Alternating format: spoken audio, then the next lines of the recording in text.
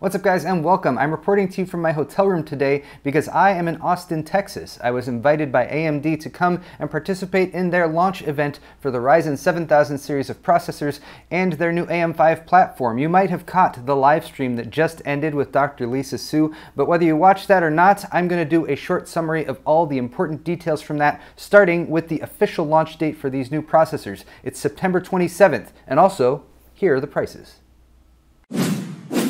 Excellent!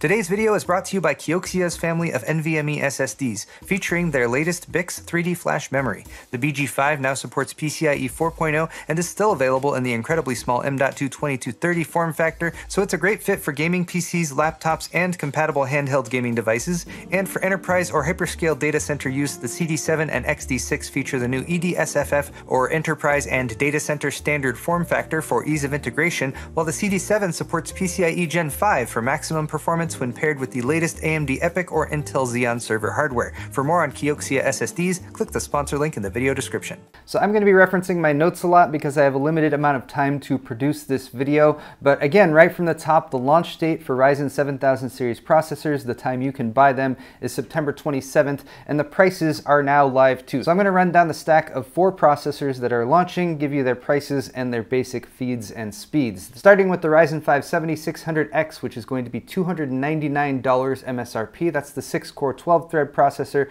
Goes up to 5.3 gigahertz boost, has 38 megabytes of shared cache and a 105 watt TDP. Then there's the Ryzen 7 7700X, the 8-core 16-thread one. That one's going to be $400 or $399. Up to 5.4 gigahertz boost here, 40 megs of shared cache and a 105 watt TDP again. From there we jump up to the chips with 2 CCDs and more cores and threads. The Ryzen 9 7900X is going to be $549 MSRP. That has 12 cores, 24 threads, up to 5.6 gigahertz boost clock, 76 megs of shared cache, and a 170 watt TDP. And finally, we've got the big boy, the Ryzen 9 7950X, dubbed as the fastest CPU in the world by AMD. $699 US for this one, and that's actually a little bit less than was predicted by some of the early leaks, and even less than the MSRP of like the 3950X or the 5950X, for example. This is the 16-core, 32-thread flagship, all the way up to 5.7 gigahertz boost clock, 80 megs of shared cache, and a 170 watt TDP. And AMD says this CPU will give you 15% more gaming performance versus the previous generation 5950X, which is a pretty big boost in and of itself. Now, all of these chips are based on Zen 4, so they're the first 5nm desktop processors using the brand new architecture. And apart from the 1 or 2 CCDs that you'll see in this image that have all the cores, there is a companion I/O die that's actually built on the 6nm process that has integrated AMD RDNA 2 graphics, and that also has the DDR5 memory controller and the PCIe 5.0 controller. So do bear in mind you will need DDR5 memory if you want to get in on this platform. DDR5 memory can still be more expensive, so that's something that you'll want to take into consideration if you're actually planning out a build. Also note that these new CPUs have integrated graphics, RDNA 2 graphics, although AMD said these are more like functional graphics to provide you video out for basic web browsing and that kind of thing, and they're not going to have as much performance as the integrated graphics on like AMD's previous APUs, for example. It's mostly there to provide you a video out, a little bit more functionality in case you don't have a graphics card. As for the Zen 4 architecture that's debuting here, AMD says that they have exceeded their performance goals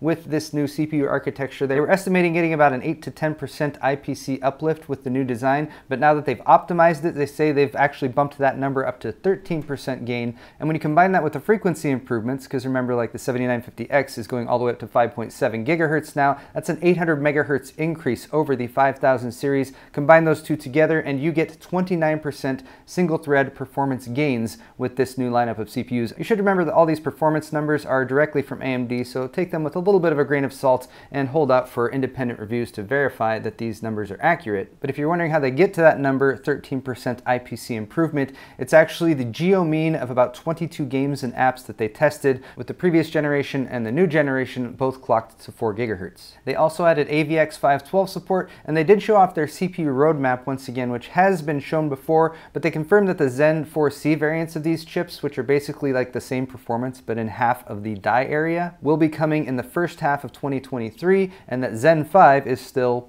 on track, whatever that means. As for the new AM5 platform, we have some good news there. AMD started off by saying that this platform is going to scale into the future, and then they followed that up with what I hoped they would, which was a follow-up to the promise they made with AM4 back when it launched in September 2016, that it would have a long lifespan. They promised support up through 2020. They actually had new chips coming out even this year in 2022. And with AM5, they've committed to that once again and made a promise to maintain a stable platform through 2025 plus, so maybe even beyond that like they did with AM4. Now for AM5, there's some stuff that we already knew, like there's a new socket, LGA 1718, and while you will need a new motherboard, one of the new 7000 series CPUs, and DDR5 memory, they are maintaining backwards compatibility with AM4 coolers, so you could carry your old cooler over to a new build if you wanted to. The platform has native support for CPUs with up to 170 watt TDPs, and they also said now that they've expanded that to up to 230 watt TDPs, so we might see some extreme overclocking or different variations of the chips in the future, or again, maybe just headroom for those extreme overclockers out there.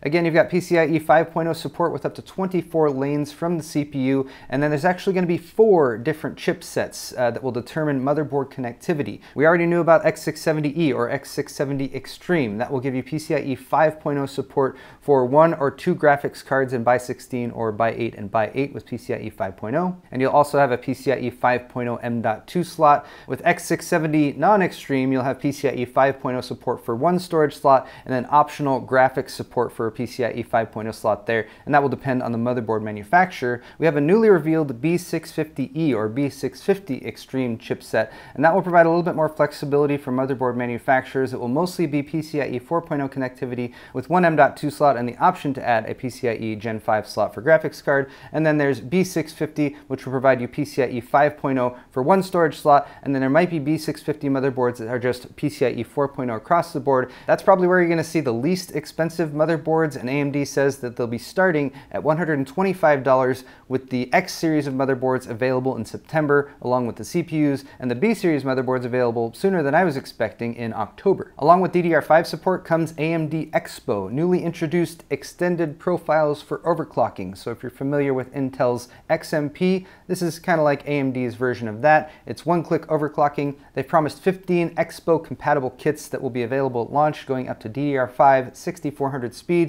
And yes, if you have a kit that just has XMP profiles, they will still support that too. They just said Expo kits might be tuned a little bit better for the Ryzen 7000 platform. AMD did show off some performance data, but we weren't allowed to film it at the time. That said, they did a V-Ray demo, which is ray tracing, basically comparing the 7950X to the 12900K. The 7950X scored 30,120, 12900K scored 18,646. That's 62% more performance, and they also said that's at 47% better performance per watt. Again, these are AMD's numbers, so bear that in mind. They did single-thread performance testing with Geekbench, which isn't always the benchmark that I see used for single-thread performance. That said, all 4 new CPUs have faster single-thread performance versus the 12900K in this test, so that's somewhat impressive. In terms of gaming, they actually pit the lowest-end 7600X against Intel's current flagship 12900K in F1 2022. Frame rates for the Intel system were in the 300 plus range, and frame rates for the AMD system were getting well into the 400s. AMD said the cumulative results for that benchmark was 11% faster performance for the 7600X, and again, that's compared to the 12900K. AMD said the 7600X is 5% faster than the 12900K for gaming on average. Of course, these events don't usually end without Dr. Lisa Su slipping in just one more thing, and that was a tease from the Radeon side for graphics cards. They said the new RDNA 3 architecture is looking good. It's providing more than 50% improved performance per watt versus the current generation Radeon 6000 series cards. Not too much beyond that, but we are expecting Radeon GPUs with RDNA 3 architecture to launch later in the year. And that was pretty much everything. It was a bit of a whirlwind, but my initial impression is pretty positive. We've been looking forward to this platform for quite some time.